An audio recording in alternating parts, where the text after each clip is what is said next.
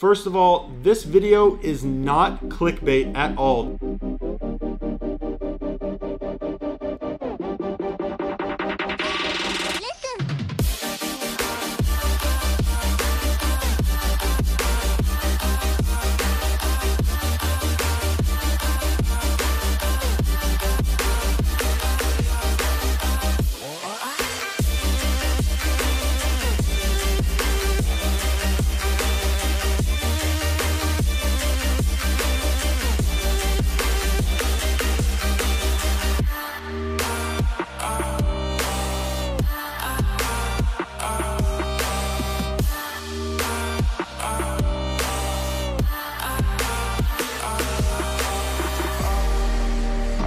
How's it going, YouTube? My name is Yarbrough and welcome back. It's been a couple weeks since I posted a video, and that is just because I was trying to get a few shoes in that I could review and show you guys that I've purchased. These all have come from StockX except for this top one right here. And I wanted to start this video off by thanking you guys. We're past 7,000 subscribers now. That's super amazing. And speaking of that, I'm gonna throw something up on the screen. This is one of my YouTube analytics. And basically it's a way for me to see who's watching my videos, see the engagement with you guys.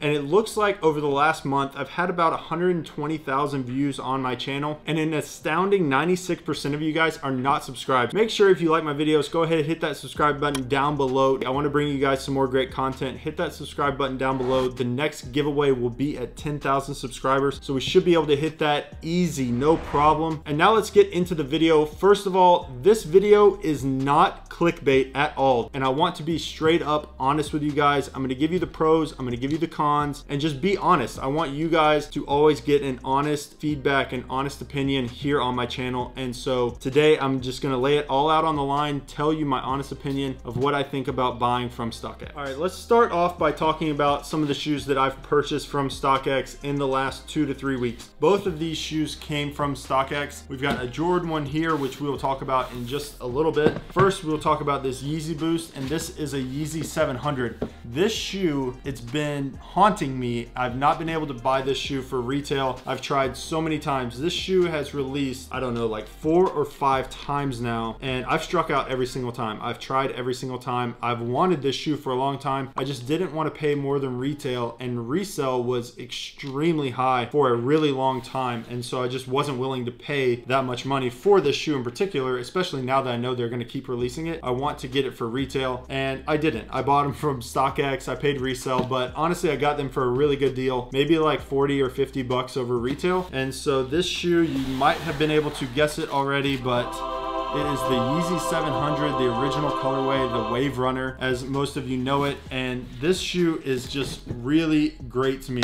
I'm not gonna lie, I was one of the people at the beginning that hated on this shoe. I'm not even gonna lie to you guys. It took me a while. The shoe definitely had to grow on me, and I've been to a lot of sneaker cons, and there was one sneaker con in particular, I think it was Fort Lauderdale, and I promise you it seemed like every single person had on this shoe. And I think just seeing it on people, seeing the way people styled it, it really started to grow on me. And I've tried on the 700, so I know this is a very comfortable model, and I don't feel like that's too much of a hype beast thing to say, and if it is, I honestly don't care anyways. I just really like this shoe, and finally I have it in my collection. I've just tried to buy this shoe like so many times, and it's been impossible, but finally I was able to pick it up from StockX. They shipped it to me very quickly, and so this overall was a great experience as far as buying from StockX. And so that's the way I'll start this off, is StockX is an amazing platform. They've really changed the game on how sneakers are bought and sold. I was trying to think of like a reference. It definitely is like similar to Redbox, which Redbox is irrelevant now, I understand, but at the time when Redbox came out, like they totally changed the game as far as like renting movies and games and things like that. And so StockX is very similar to that. Like they really revolutionized how sneakers are bought and sold. And so overall this experience was really great. I threw a bid on these for like 370 bucks, and somebody accepted my bid pretty quickly, and then basically that person ships the shoes to StockX for verification. They check the shoes, make sure they're authentic, and then they ship them to me. And usually you get the shoes within like 7 to 10 business days, which I think is reasonable. And that's what the great thing is about StockX, is at the time you're getting the best price possible usually, or at least like the market value. I think I paid $370 for these. I'd have to look at the receipt. $376. I paid $376 for these. If you looked at these on StockX now, they're probably like 390 bucks. And so they've already kind of went back up because this is one of the most popular Yeezy models out right now, even though it released like a couple years ago. And so basically StockX is a great platform. You can bid or you can purchase the shoes immediately if you like the price. And so that is an amazing platform. I really, really praise them as far as that goes. I've already looked over the shoes to make sure they're authentic and they do look good to me. Drop a comment in the comment section below if you have a pair of these. I feel like so many people have them now, but this is a shoe that I don't really care about being exclusive. I just like the way it looks. I think it's a great shoe for summer. I'm gonna wear these a lot. I don't know if I'm gonna like beat them, but I'm definitely gonna wear these a lot because they're very comfortable shoes and they go with a lot of stuff. So this shoe will get a lot of wear from me this summer. And so this was a great experience as far as the StockX process. There are things I think that they could improve, and one thing that I think that StockX could improve on is having like a seller reward program. So let's say I have a pair of shoes for sale. Let's say I'm selling these and I sell these on a Wednesday. I have until Friday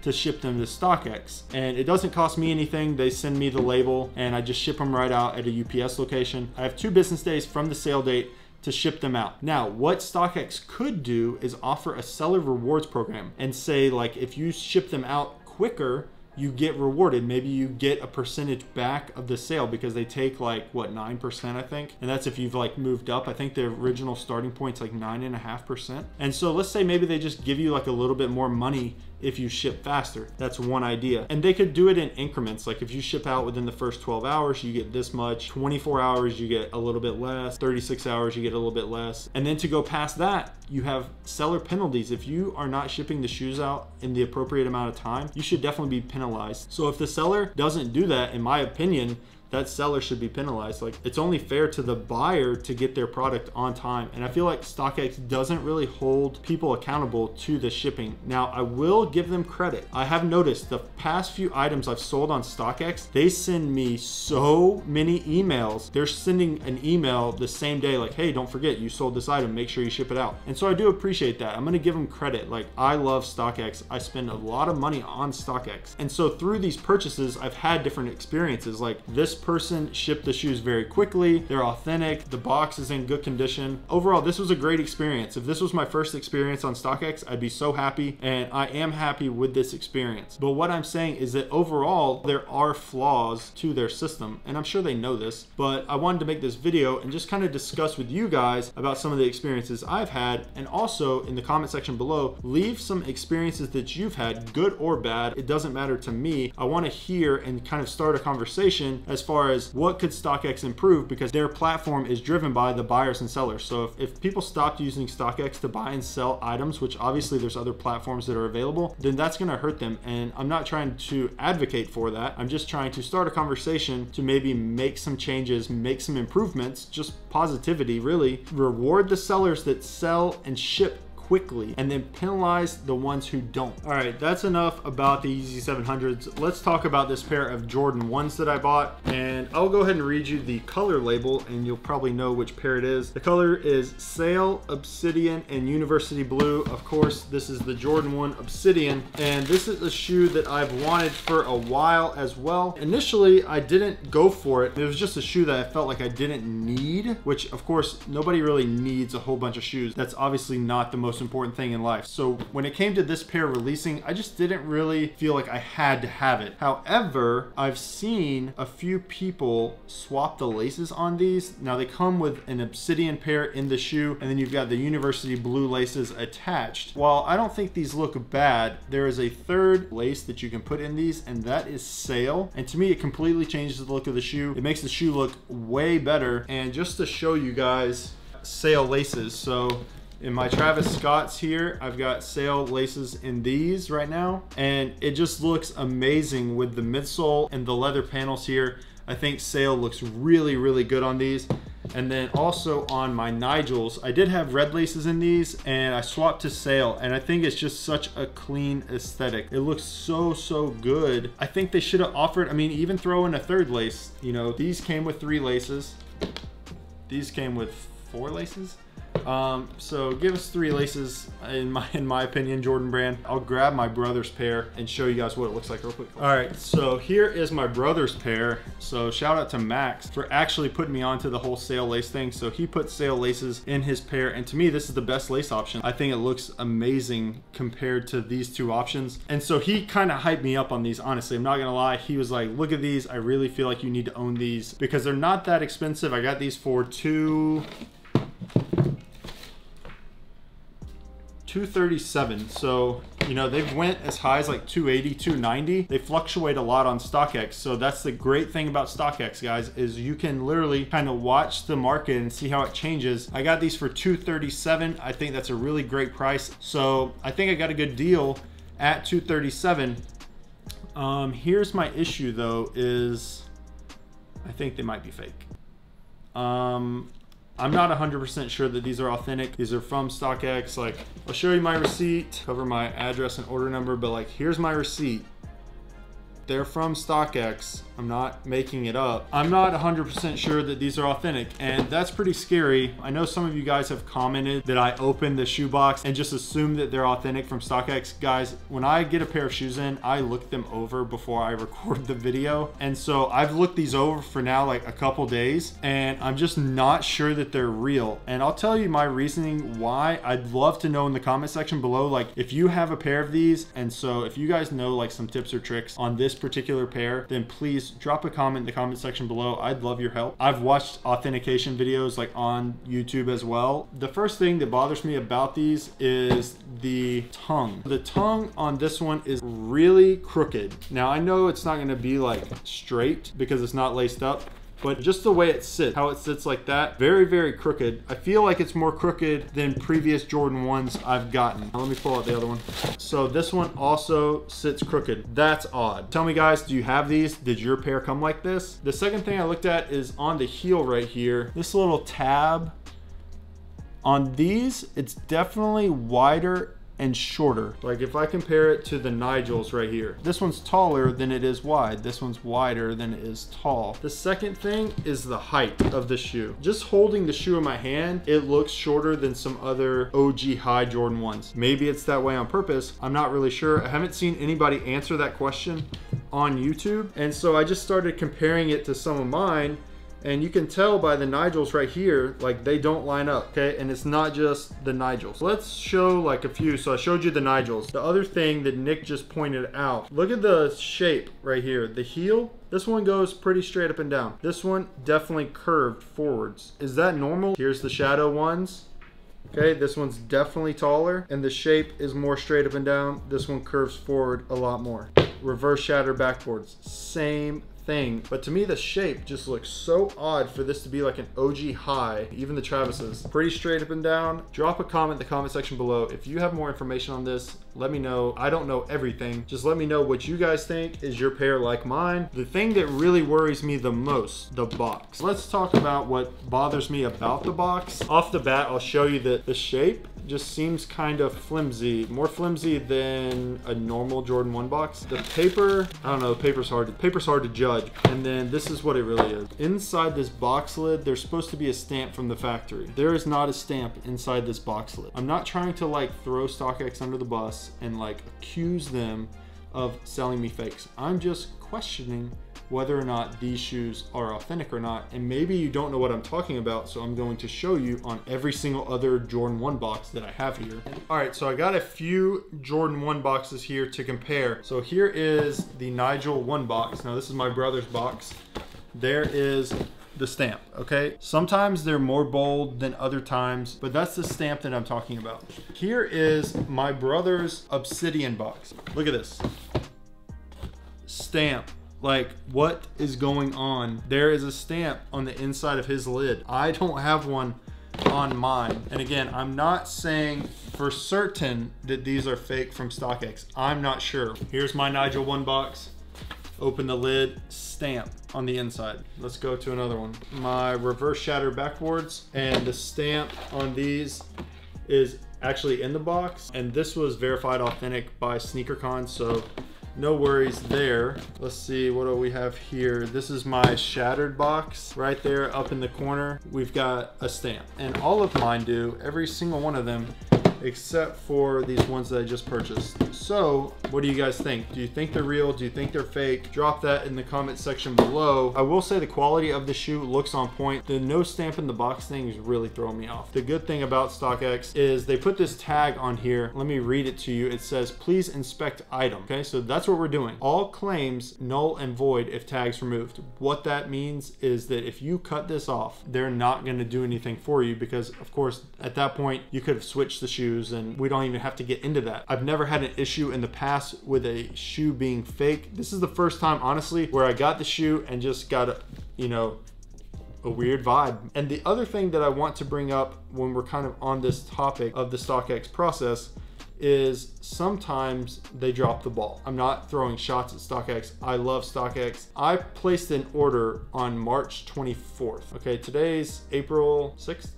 April 6th. The shoe has not been delivered to me yet, but I ordered these after them, the Yeezy 700 Wave Runners after. Now, not only have I not got them yet, StockX has not got them yet. That's my issue, and it's been like 11 days, 10 or 11 days. That's unacceptable, and I don't want this to happen, but I think they may have lost my order. And I saw this happen to one of my friends recently. That's 100% truthful. They lost one of my friend's orders and refunded him the money. That might sound good to you that he got his money back, and it is. The issue is the market of shoes is always changing. There was the Jordan 3, the UNCs that just released, and I think he paid $240 for them. By the time he got his money back, they were over $260. So what is he supposed to do? He has to pay more for the shoe now? Is that fair? In my opinion, it's not. Now, how does StockX combat that? Honestly, I don't have all the answers, but in my opinion, in that scenario, StockX should have to cover maybe the difference and get him another pair. So if he paid $240 and they lost the shipment, then they should have to cover that $20, $30 difference. To me, that's fair. That's good business. So what's going to happen with my order? Well, I've sent them 3 emails now. They've replied to 2 of them. All they've really said is that they're checking on it. I'm not throwing shots at StockX. I like StockX. I spend a lot of money with StockX, but I'm just being open and honest. So far, they've not given me an answer since last Thursday or Friday when I sent the emails. And the biggest issue is that this shoe is actually a gift for somebody else. It's not even a shoe for me. If it was a shoe for me, I wouldn't even really be that upset about it, but it's a shoe for somebody else. And so it's kind of embarrassing. It's aggravating. Now the shoe has also went up in price, $20 to $25. I don't know what's going to happen. I just want to really just be open and honest about my experiences with StockX. I have faith in StockX that they will make it right. And so drop a comment in the comment section below. Tell me some of your experiences that you've had with StockX, maybe things that you'd like to see change or that can be improved upon, you know. What's up, guys? So today is April 7th. I'm just filming this little ending on my phone, and I thought it'd be a good time to go ahead and update you guys because StockX did reply to my email. So it's April 7th. Let me go ahead and put up on the screen what the email says so you can read it. I'm not gonna like hide anything, but pretty much StockX said, hey, we had an issue with your order in transit. To me, that translates to they lost it. They didn't confirm that, but in my opinion, they lost my order. And so they gave me a refund. Now, I replied to them and said, hey, you know, I wasn't looking for a refund. I really want the shoe. Is there something you guys can do to compensate me? You know, get me another pair of the shoes. And basically they replied saying that's not what they do. They don't do any type of compensation in that way. Honestly, if something goes wrong with your order, best case scenario is you get your money back. That's really the best case scenario. I think that's unfortunate. It's obviously not about the $15 to $20 that I would have to spend to get another pair of these shoes. To me, it's more about the principle. They messed up. I'm honestly disappointed in StockX. I've spent a lot of money on their platform, and so maybe I'll start using GOAT. I honestly like StockX better, but maybe I'll use GOAT. Maybe I'll just use my local stores here in Atlanta, use their online websites that they've set up because I have to shop online. I can't go to any stores in person right now. Not throwing any shots at them, but in my opinion, that's kind of bad business. It doesn't seem like they really care about the customer, which is what it's all about, in my opinion. I'm also working on some new tie-dye shirts. I've got one on right here. This is just kind of like a sample. I posted it up on Instagram, but I'm working on some new designs, and all of those will be for sale once I get them ready at atlocals.com. I've also got like some other Supreme and Nike items for sale on there, atlocals.com, guys. Check that out if you want to. Again, thank you so much for watching. I appreciate each and every one of you. I will see you on the next one.